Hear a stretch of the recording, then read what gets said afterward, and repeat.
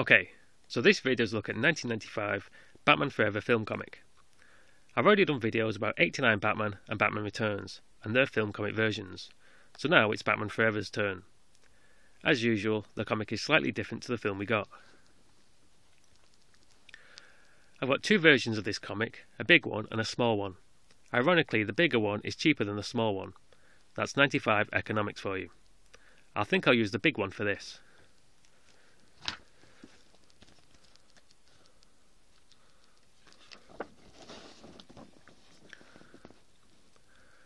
This is different from the get-go. The comic opens with the staff of Arkham Asylum finding out Two-Face has escaped, and scrawled on the wall, "The Bat must die." Then we're in Wayne Enterprises, where Bruce Wayne turns down Edward Nygma's project, sees the bat signal, and races to the bank Two-Face has broken into as Batman.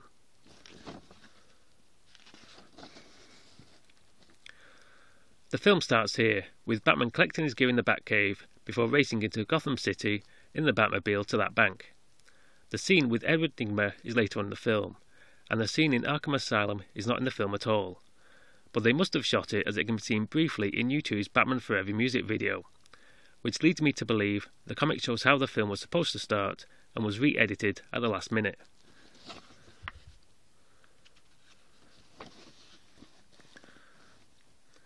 In the film, after Batman's encounter with Two-Face, it cuts to that scene at Wayne Enterprises where Bruce Wayne says no to Edward Nygma's work. As this scene was used earlier in the comic, it cuts to the scene where Ed kills his boss and starts to take revenge on Bruce Wayne.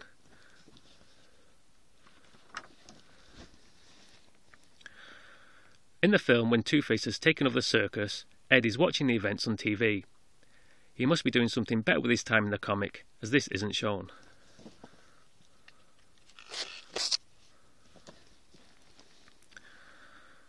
In the comic, the car chase sequence between Batman and Two-Face's gang happens after his rooftop talk with Chase Meridian. In the film, it happens much later on.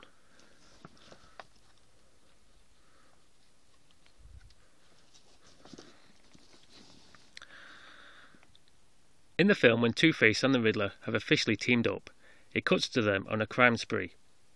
In the comic, the crime spree is spoken about on the TV, while Dick Grayson practices his martial arts, then cuts to Two-Face and Riddler enjoying the brain drain machine, where Two-Face says to Riddler, "Oh my God, Jim Morrison was right." About what he replies, "Everything."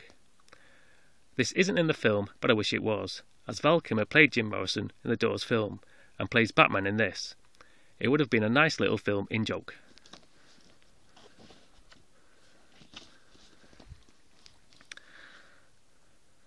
In the film, when Dick Grayson steals the Batmobile and beats up a street gang who are harassing a girl, he's interrupted by Batman showing up. In the comic, he just meets up with him back in the Batcave, which is a bit flat really.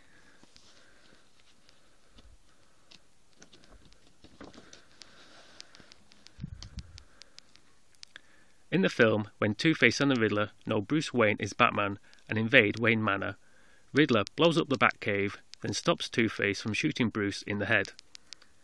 In the comic, he blows up the Batcave after he stopped Two-Face from murdering Bruce.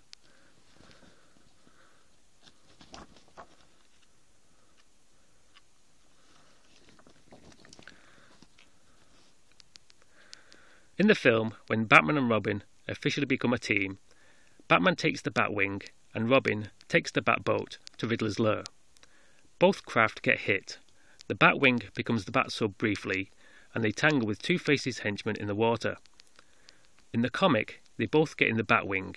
It turns into the Batsub for a bit, and that's how they get to Riddler's lair. It cuts out a lot of action.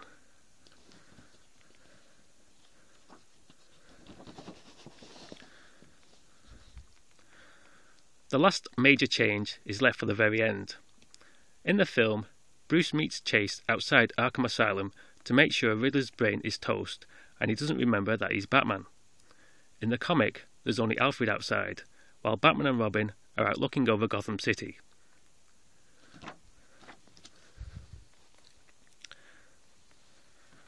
So that was a look at the 1995 Batman Forever film comic, and next I'll do Batman and Robin. So hopefully you join me on that one too.